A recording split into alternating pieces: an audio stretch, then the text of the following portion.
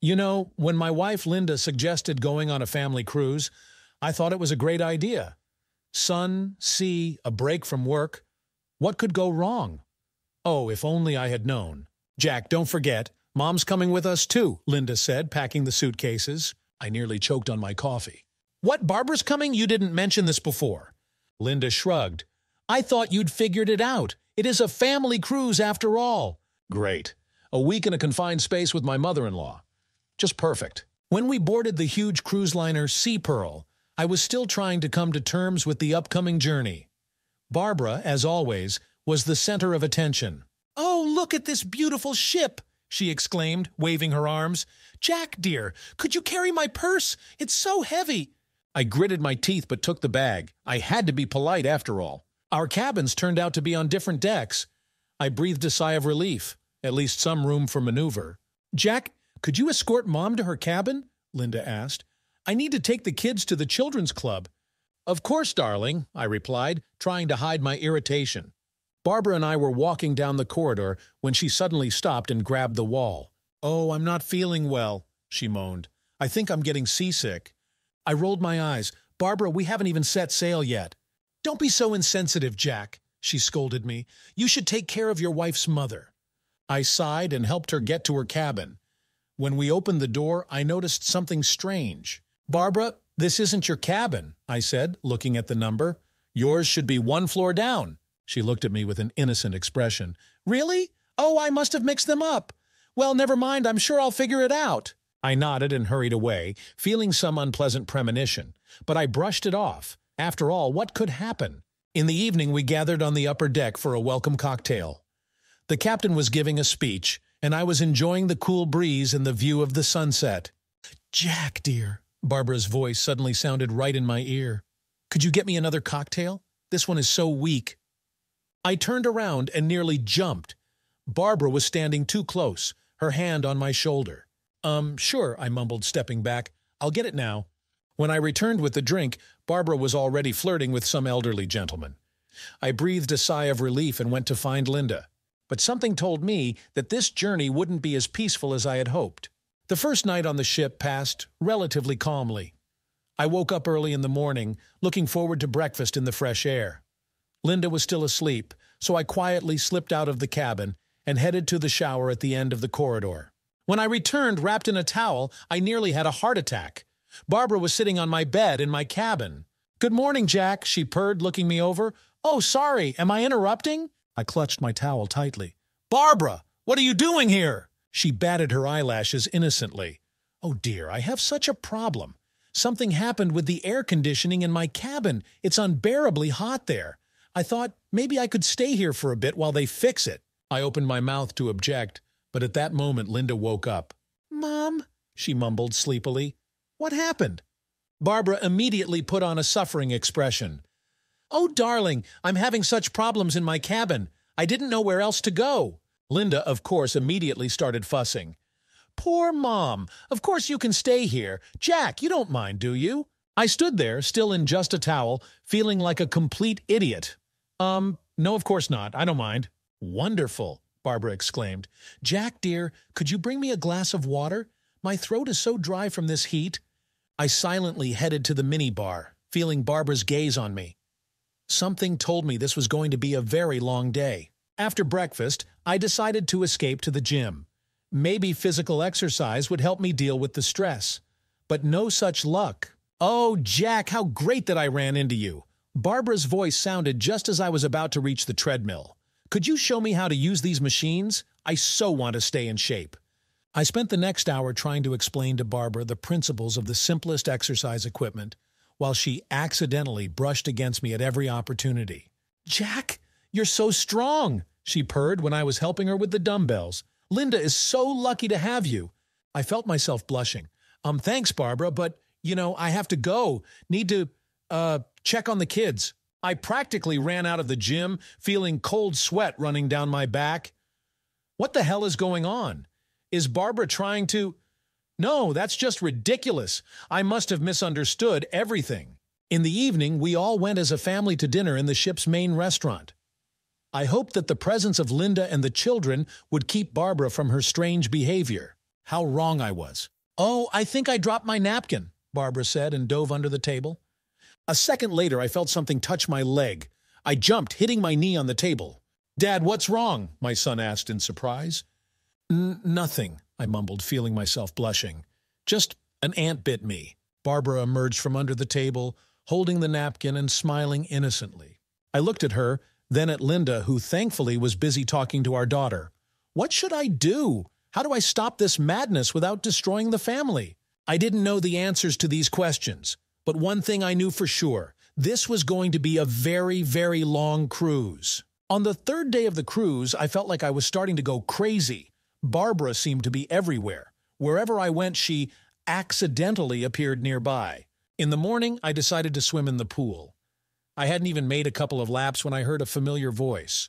"Jack, darling, what a coincidence." I nearly choked. Barbara was standing by the pool in a swimsuit that was, let's just say, not quite appropriate for a woman her age. "Will you help me with sunscreen?" she purred, holding out a bottle. Sorry, Barbara, I need to, go to the bathroom," I mumbled, and quickly got out of the pool. As I was running away, I heard a woman telling her friend, "Look, what a cute couple. He takes such good care of her, even though she's older." I nearly tripped. A couple, me and Barbara, oh God. In the afternoon, I decided to hide in the ship's library. Surely Barbara wouldn't find me there, I thought. How wrong I was. "Oh, Jack, you like reading too?" Her voice sounded after half an hour. "How about something romantic?" She handed me a book with the unambiguous title, Passion on Deck. "No, thanks," I mumbled, jumping up from the chair. "I need to go." Running out of the library, I bumped into an elderly couple. "Oh, young man," the woman smiled, "don't run away from your lady like that. Love knows no age." I mumbled something incoherent and hurried away. In the evening, Linda and I decided to visit the ship's casino. I hoped that gambling would help me distract from the madness of the past few days. "Jack, let's play roulette," Linda suggested. We approached the table, and I felt someone pressing against my back. "Oh, excuse me, it's so crowded here," Barbara whispered in my ear. I quickly stepped away, accidentally bumping into some man. "Hey, watch it," he protested. "Sorry," I mumbled. "I didn't mean to—" "It's all right, darling," Barbara intervened, putting her hand on my shoulder. "Let's play together instead." Linda looked at us in surprise. "Mom, I didn't know you were into gambling." "Oh, at my age, you need to try new things," Barbara winked, "especially in such pleasant company." I felt cold sweat running down my back. The situation was getting out of control. "You know what?" I said, stepping away from the table. "I'm not feeling well. I'll go get some fresh air." I practically ran out of the casino, but even on deck, I couldn't shake the feeling that I was being watched. I looked around and saw several passengers observing me with interest. "Look," I heard a whisper.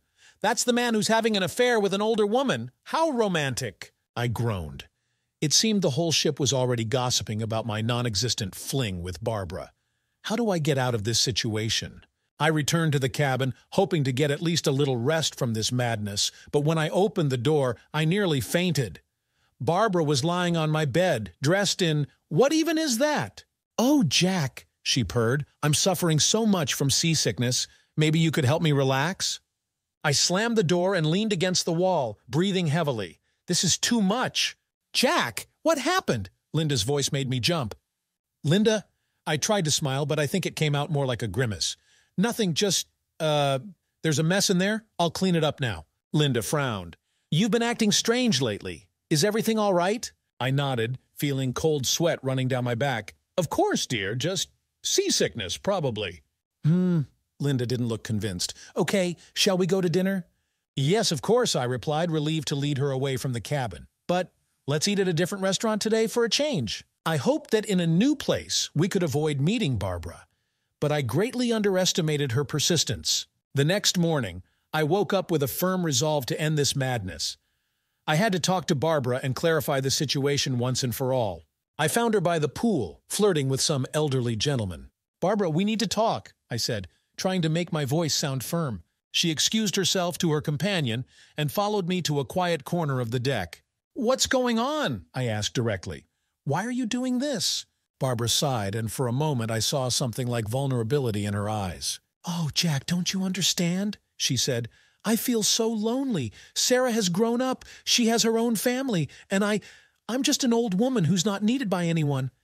I felt a pang of pity but quickly pulled myself together. That's no excuse, Barbara. You're putting my marriage, my family at risk. Her face suddenly changed, becoming hard and determined. What if I tell Sarah that it was you who was pursuing me? She hissed. Who will she believe? Her husband or her own mother? I felt the ground slip from under my feet. You wouldn't do that, I said, but there was no confidence in my voice. Don't test me, Jack, Barbara replied. If you don't play by my rules, I'll create such a scandal that your life will turn into hell. With these words, she turned and left, leaving me in complete confusion. All day I was on edge. Linda noticed my state and started asking questions. Jack, what's going on? She asked at dinner. You've been so jumpy lately. I opened my mouth to answer, but at that moment, Barbara approached our table. Oh, dears, here you are, she exclaimed. Jack, honey, could you help me with dessert? There's such a big selection, I just can't decide. Linda frowned. Mom, why are you asking Jack? I can help you. Oh, don't worry, dear, Barbara smiled. Jack and I have been getting along so well lately. I saw a flicker of suspicion in Linda's eyes. The situation was heating up. Later that evening, when we returned to our cabin, Linda turned to me. Jack, what's going on between you and my mom? I felt my heart sink. What could I say? Nothing, dear. I tried to smile. Your mom is just, well, you know how she is. Linda didn't look convinced. I feel like you're hiding something from me. At that moment, there was a knock on the door. It was Barbara, and she looked upset. Oh, dears, I'm sorry to bother you, she said in a trembling voice. But I feel so bad. I think I have seasickness again. Jack, could you escort me to the medical bay? I looked at Linda, not knowing what to do. Her eyes narrowed. I'll take Mom myself, she said firmly. No, dear, Barbara protested. You're so tired. Let Jack go. He's been so caring lately. There was a tense pause. I felt sweat running down my back. All right, Linda finally said. Jack, take Mom, and then we need to have a serious talk. I nodded, feeling the noose tightening around my neck. When Barbara and I went out into the corridor, she hissed, If you tell her the truth, I'll jump overboard, and it will be on your conscience. I froze in place, not believing my ears. How could I get out of this situation without destroying my family and not becoming the cause of a tragedy? The next morning began with an announcement over the loudspeaker. Attention all passengers. The captain requests Mr. Jack Thompson and Mrs. Barbara Wilson to report to the captain's bridge immediately. I repeat, I felt the blood drain from my face. Linda looked at me suspiciously. Jack, what's going on? Why is the captain calling you and my mom? I don't know, I mumbled, getting up. I'll go find out. When I reached the captain's bridge, Barbara was already there.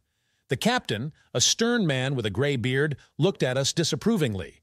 Mr. Thompson, Mrs. Wilson, he began, troubling rumors have reached me about your behavior on board. I opened my mouth to object, but the captain raised his hand, stopping me. I don't want to know the details, but if your behavior continues, I'll have to put you ashore at the next port. But, Barbara began, but then the door burst open and Linda rushed into the bridge. What's going on here? She exclaimed. Jack, Mom, what's the captain talking about? I looked at Barbara, then at Linda, and realized I couldn't take it anymore. Linda, your mother has been trying to seduce me since the beginning of the cruise, I blurted out. She's been pursuing me, setting up compromising situations. What? Linda turned to Barbara. Mom, is this true? Barbara turned pale. I didn't. And then she rushed to the door, ran out onto the deck, and ran towards the ship's railing. She's going to jump! Someone from the passengers shouted. Linda and I rushed after her. A crowd of curious passengers gathered around us. Mom, stop! Linda screamed. Barbara stood at the edge of the deck, ready to jump. Don't come any closer, she shouted. I'm not needed by anyone anyway. And then from the crowd stepped out an elderly gentleman, the same one Barbara had been flirting with by the pool. Barbara, darling, he said softly, please don't do this. I need you. Barbara froze. What? I fell in love with you at first sight, the man continued, but I thought you already had someone. He glanced in my direction. Now, I understand that I was mistaken. Please, give me a chance to make you happy. Silence fell on the deck. Everyone was waiting to see what Barbara would do. Slowly, very slowly, she stepped away from the edge and fell into the elderly gentleman's arms. Linda turned to me, her eyes full of tears. Jack, why didn't you tell me? I hugged her. I was afraid of destroying our family. I'm sorry. The captain cleared his throat. Given the circumstances, I think we can forget about putting you ashore. But please, no more drama on my ship. The passengers around us applauded. Some even teared up. And I stood there hugging Linda, thinking about how 1 week can turn your whole life upside down. But maybe sometimes you need a storm to clear the air and start anew. Barbara and her new admirer walked away holding hands. Linda looked at me. "We have a lot to talk about." I nodded. "Yes, we do. But let's start by spending this day together, just you and me, like in the good old days." Linda smiled and took my hand. We walked along the deck, leaving behind the storm that had nearly destroyed our family, but ultimately made us stronger.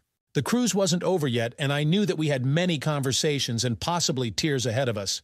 But now, looking at the calm sea and feeling Linda's hand in mine, I felt that we would manage. After all, we had weathered a real storm and stood our ground, and that means something. Did you like this story? Let us know in the comments what you liked. Subscribe to our storytelling podcast. Also, don't forget to like and ring the bell so you don't miss more interesting stories. See you soon.